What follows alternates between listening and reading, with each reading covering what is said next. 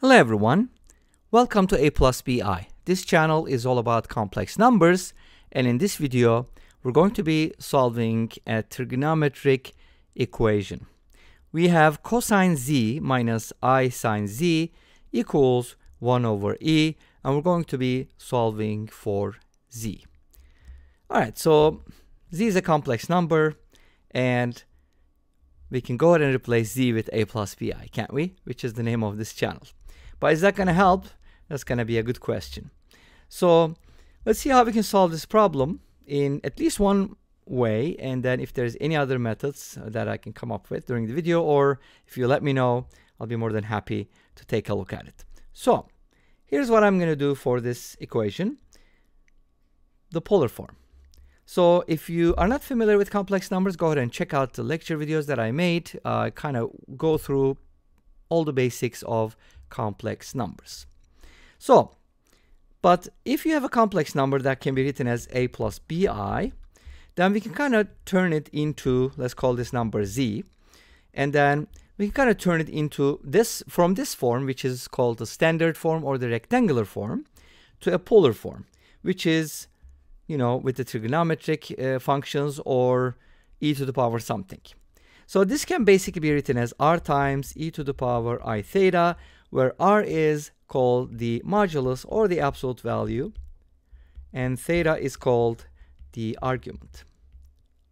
Well, obviously there's many values for that, but we can kind of talk about the principal argument first. Okay? So what are we going to do to turn this into that form? We're going to take a look at the modulus first. Modulus is the absolute value, which is the square root of a squared plus b squared.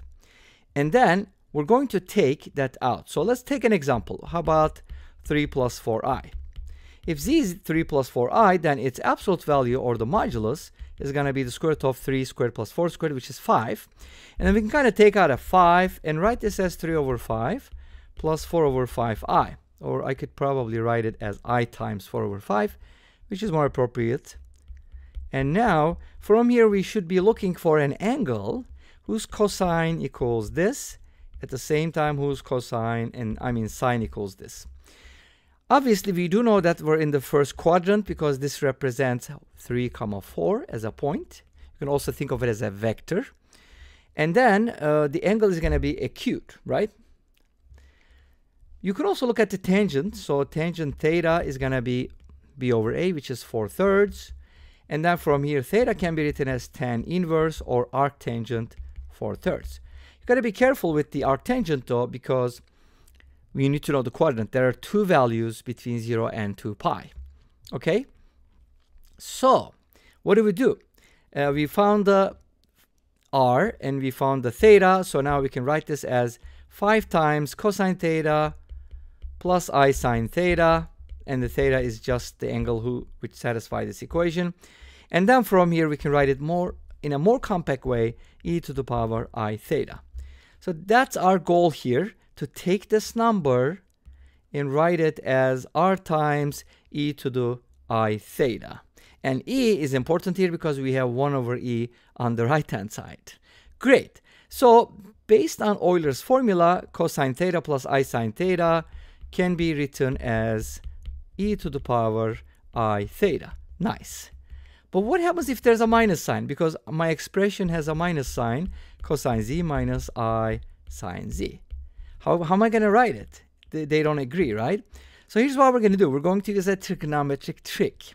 And that is the fact that cosine being an even function and sine being an odd function. In other words, replace z with negative z. But before that, let's go ahead and write this down. What is cosine z plus I sine z? It is e to the power iz, right? So now if you replace z with negative z, you're going to get cosine of negative z plus I sine of negative z. And that should equal, replacing z with negative z, we're going to get I times negative z, which is negative iz. Awesome. We got it. But what is cosine of negative z? Since cosine is even and sine is odd, we can write this as cosine of z, so it's unchanged. And think about the first and the fourth quadrant. If you have an angle and it's opposite, that's a reflection. They have the same cosine value. But if you have the same thing for sine, since sine is going to be on the y-axis, on the unit circle, they're going to be opposites. Make sense?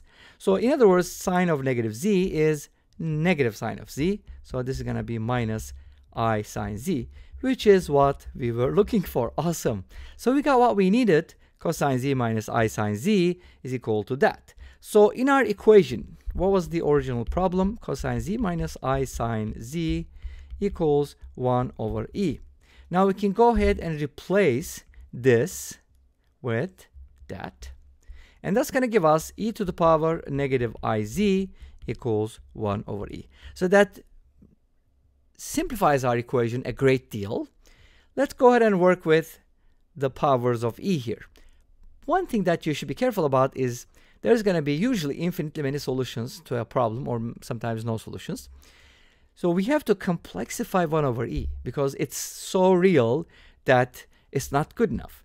So we're going to multiply 1 over e by 1. And 1 in the complex world can be written as e to the power 2 pi n I, where n is an integer, right? Obviously, as you change the n values, you're going to get different representations of 1, but guess what? They're all equal to 1. Great. So now let's go ahead and combine the powers. Since that's division, I can go ahead and write this as e to the power negative 1 or 1 over e to the power 1 and subtract the exponents. Whatever you do, you're going to get something like this. Awesome. From here, we should be able to solve for z because that's the only variable. So let's go ahead and solve for z, and then we'll check our work. Negative iz equals 2 pi ni minus 1. Remember, n is an integer. And then we're going to divide both sides by negative I. But guess what? You could also multiply by negative I. It's the same thing, pretty much. Multiply by negative I, multiply by negative I. When you multiply, actually, I should say not multiply by negative I, but multiply by positive I. So we're going to multiply by I, not negative I. Let's do it. Multiply by I and multiply by I. Now that's going to do the trick because I times negative I is negative I squared, and negative I squared is 1 because I squared is negative 1. Something that you should never forget, right? About complex numbers. So we get z from here. And on the right-hand side, I times I is I squared. That's going to give us negative 2 pi n. And then I times 1 is just I. Awesome. This looks like the general solution because n is an integer. But let's go ahead and plug it in. You can just directly plug it in, or you can test some specific values, such as n equals 0. If n is 0, z equals negative I. How nice. And our equation said e to the power negative iz, right? So replace z with negative I. You're going to get e to the negative I times negative I, which is e to the I squared, which is e to the power negative 1, which is 1 over e. Yay! This particular solution worked. And if you test the other ones, they should also work. And you can definitely check out the general solution as well. And this brings us to the end of this video. Thanks for watching. I hope you enjoyed it. Please let me know. Don't forget to comment, like, and subscribe. I'll see you next time with another video. Until then, be safe, take care, and bye-bye.